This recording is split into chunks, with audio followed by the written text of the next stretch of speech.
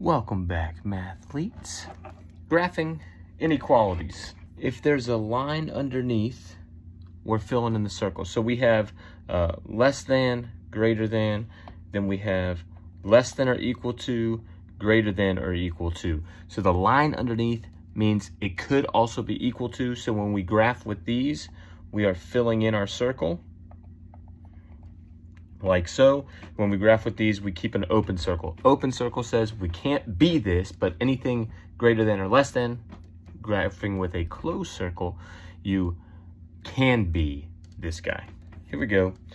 N is less than or equal to -5.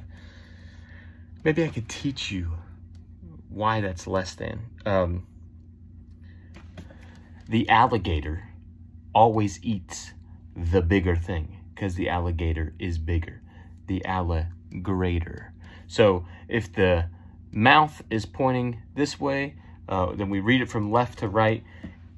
N is less than -5. If we were to read it the other way around, -5 is greater than or equal to N. Here we go. So if N is less than or equal to -5, we can put a closed circle right on -5, and N is less than that. So we're gonna go less than is to the left, greater than is to the right. Let's do another one. N is less than or equal to +5. So here's +5, it's a closed circle because of that equal to, and N is still less than. What is less than 5? Well, 4, 3, 2, 1, 0, -1, all the way down.